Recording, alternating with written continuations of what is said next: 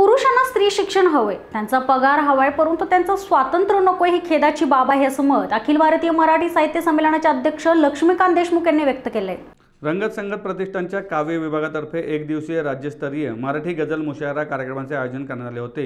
यावेळी गझल क्षेत्रात वेगळे स्थान निर्माण केलेल्या गझल क्षेत्रातील तरुण तडफदार व्यक्तिमत्व असलेल्या पुण्याच्या उपजिल्हाधिकारी मोनिका सिंग यांचा अखिल भारतीय मराठी साहित्य संमेलनाचे अध्यक्ष लक्ष्मीकांत देशमुख यांच्या हस्ते सन्मानपत्र देऊन गौरव करण्यात आला।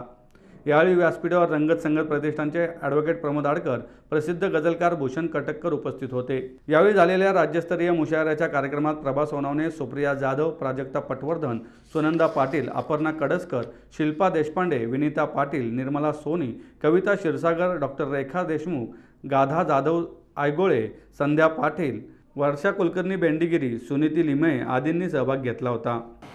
तूही त्या भावनेनी हात हाती घेतला होता, तूही त्या भावनेनी हात हाती घेतला होता, असा आभास का मोती हिरा बोटातला होता, असा आभास का मोती हिरा बोटातला होता। व्यभिचारा सजा द्यावी, व्यभिचारा सजा द्यावी गळापाशी अशी आता, व्यभिचारा सजा द्यावी गळापाशी अशी आता, जगाच्या न्यायदेवीने तराजू तोलला होता, जगाच्या न्यायदेवीने तराजू तोलला होता।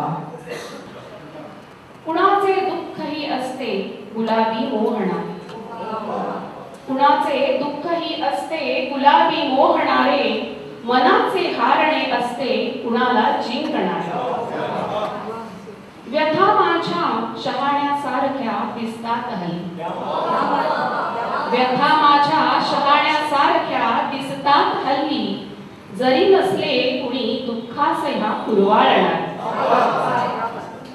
जरासे तू जरासे मी जरा समजून घे, जरासे तू जरासे मी जरा समजून घेऊ, इथे कोणीच नसते आपले समजावणार।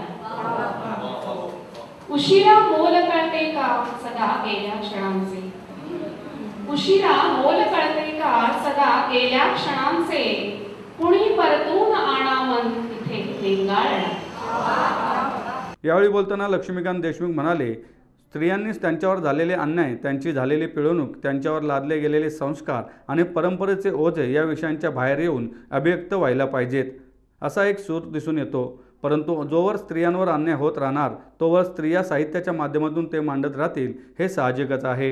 आणि आपण टाईप करत असाल तर तेव्हा आपले बोट आणि आपलं मन हे एकदम धीट असलं पाहिजे आणि जे वाटतं लिहावं परवा कसं लिहावं असं वाटतं म्हणून आपण मनमुक्त लिहा, मनमोकळं लिहा, धीट लिहा आणि ह्यातून आपल्याला आपली वाट सापडेल।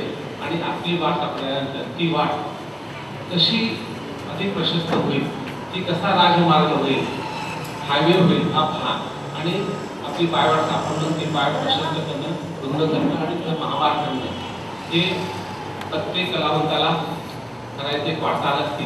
ती तुम्हा सर्वांना संधी मिळो आणि तुमच्या लेखन प्रकाराचा